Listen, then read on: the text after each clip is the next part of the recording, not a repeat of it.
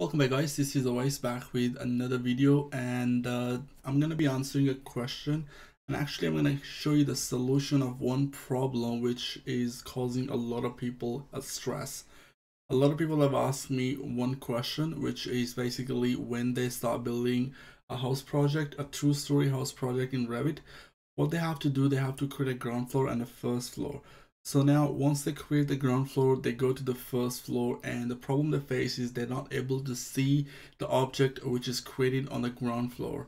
So that means you can't draw on the top of your ground floor. That's a bit of not a bit of problem, it's a very crazy kind of thing. So what I'm going to do, I'm going to show you how to fix that view. So right now we have 3 floors here: ground floor, first floor, foundation, and side. So let's go to the ground floor, and here we can see we are able to select the object on the ground floor, and I can modify them, right? But if I go to first floor, I have the ground floor object here, but I'm not able to select it, and I can't modify that anymore because I'm not on the ground floor. So I can actually snap to this. So if I select the wall, and I will just wanna snap from here, so I will just keep drawing on the top of the wall I have on the ground floor, which is cool, right?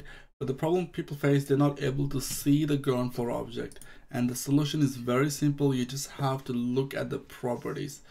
Now if I go to the properties of the first floor, we have an option for underlay, which is set to ground floor. So if I select this and click on none and apply that, now you can see that we are not able to see the object on the ground floor, which is kind of a problem, because if I zoom out, zoom in, I'm not sure where on the workspace I'm drawing my first floor. So that's a huge problem. So all you have to do is just go to the properties of your current floor and select underlay and select the floor you want to show. So if I want to show foundations, I can select the foundation and apply. Now this is I have on the foundations. The foundation only have the slab of the ground, so that's what we have. We're only able to see that. So what I'm going to do is we're going to change this to ground floor, apply that, and there you go. So you're not able to select it, you're not able to modify the ground floor, but you're able to see it, and you are able to snap to this, so you can start building your first floor on the top of this. So that was a quick video to show you guys, and I hope I solved the problem. If there is any question regarding Revit, anything, let me know in the comments below, and I'll try to respond to you guys by making a quick video. And just one more thing I want to tell you guys, that I'm creating a new course on Revit, which are going to be about families. Not the course I've already created, but with family. So basically, wall is a family, door is a family, window is a family. So these are our built-in families in Revit.